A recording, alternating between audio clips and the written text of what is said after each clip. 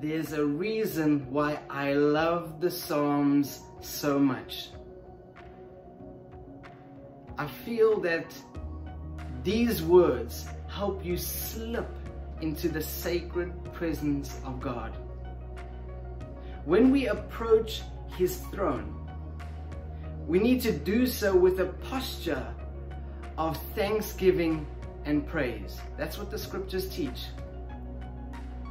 Now, I know that the Psalms are sacred, that they were inspired by the Holy Spirit, and that Jesus Himself loves these words. So use them like a gateway to enter into His glory. Read them slowly because Jesus saturates them. The Psalms have a grace to turn our hearts towards the glory, where we become hungry to enter into the presence of God and drink from the fountain of life. So why don't we read a psalm together? Still your heart and feed off the word. And when we feed off the word, we get revelation, and revelation will turn into worship. Let's read Psalm 138, the divine presence. I'm reading from the Passion Translation. I thank you, Lord, and with all the passion of my heart, I worship you in your presence. Heaven's mighty ones will hear my voice as I sing my loving praises to you. I bow down before your divine presence.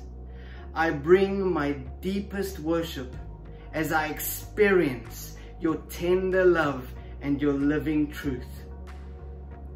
For the promises of your word and the fame of your name have been magnified above all else. At the very moment I called out to you, you answered me.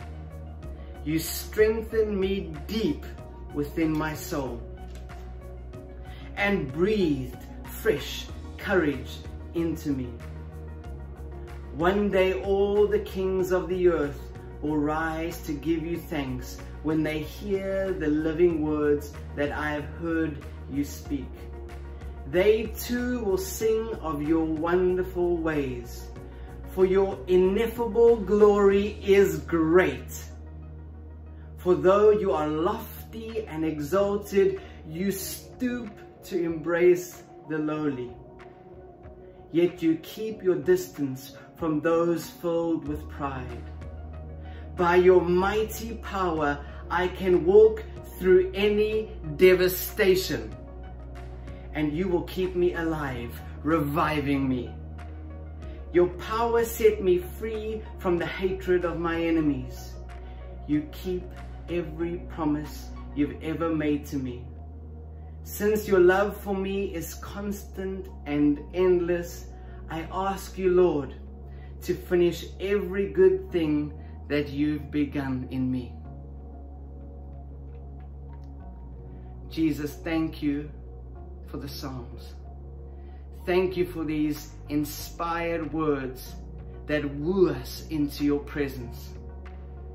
Father, I pray for a grace right now that people will again become hungry for your word, that you will show your glorious face in these pages, and that the hearts of man will be won by the power of the word.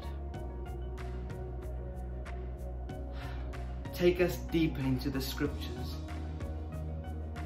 and may the scriptures lead us into your sweet presence, oh Jesus. I pray this in the name I love the most, Jesus. Bless you, everybody, and I pray the blessing of the Lord over you today. May His presence saturate you. Bye-bye.